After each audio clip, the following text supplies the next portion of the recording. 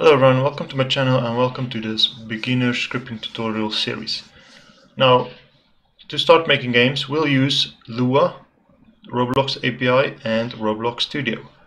So Lua is a programming language, and with Lua you can write code, and this is an example of code.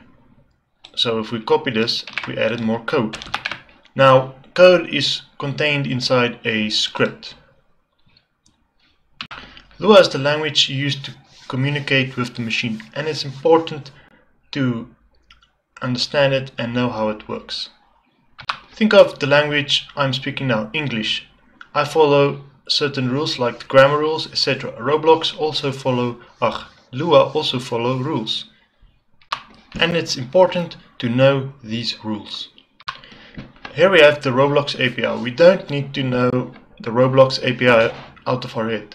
So for example, we have part, and part is an object. Most things in the Roblox API is an object. So if you click on part, it gives us more detail like the properties, and later on with code we can change these properties and also use some of the parts functions.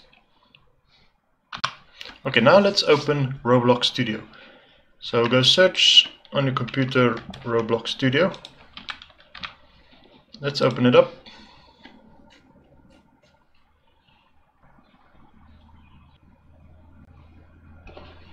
Okay, so Roblox Studio is what we use to create our games. So click on this exit sign if you see auto recovery. Now I'm going to choose in new, I'm going to choose flat terrain. Okay guys, so let's view the top here and click on view button. We're going to open Explorer and Properties.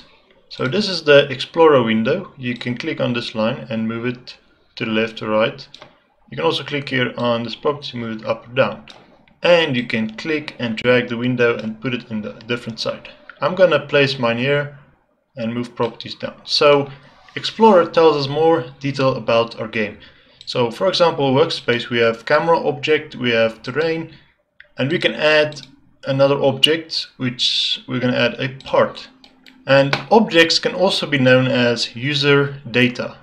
So if we click on an object, the part, remember in the API I showed you the properties. Here we have the properties in the Roblox Studio, so we can change it directly here to any color or anchor it.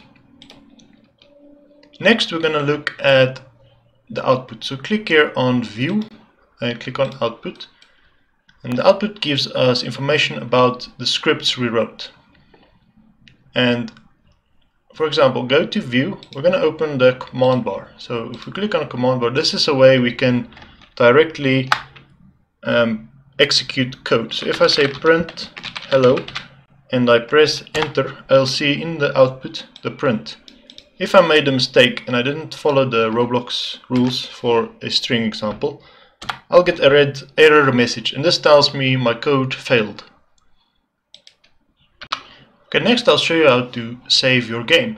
So you click here on file at the top. You can either save it locally, so save the file as, and choose a name and click save, or you can publish it to your Roblox account, so at least it has a backup. So if you click on file, we'll choose publish to Roblox. Now you can choose a name. Let's just call it test2, and fill in some details and click on create. Now we've successfully published the game.